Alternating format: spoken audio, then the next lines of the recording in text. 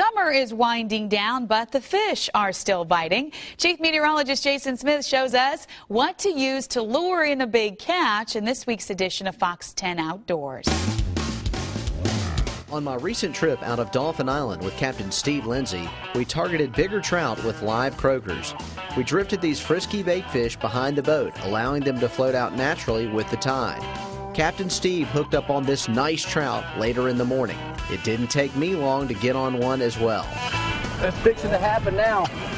Getting a little double going on here. We got way too many rods out. There's some serious trout action going on here. Oh, look at that 4-pounder coming in. 3-pounder anyway. And I've got one on too. So we've got a little double going on here. Throwing these croakers out here. And these are some real quality trout we're catching here in early September.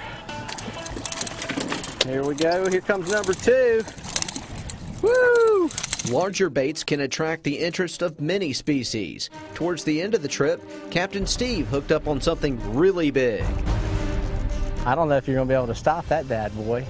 He's starting to look like a red. I say it's a jack crevalle.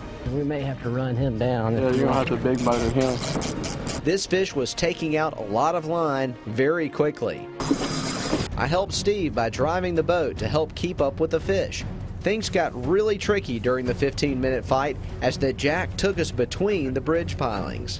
Where'd he go? Where'd he go? Where'd he go? Hopefully he'll decide to go out in the bay. Oh, look at that bad boy right there, boys. Woo! Light tackle, baby. Good captaining skills. That was a team effort. Big jack crevalle right here out off of Dolphin Island. These fish are pretty common around here. Yeah, they get in that shallow water and eat the mullet and all the big baits that school up. And eating your croakers too. Tear light tackle to pieces. Check out that big old boy. For Fox 10 Outdoors, I'm Chief Meteorologist Jason Smith.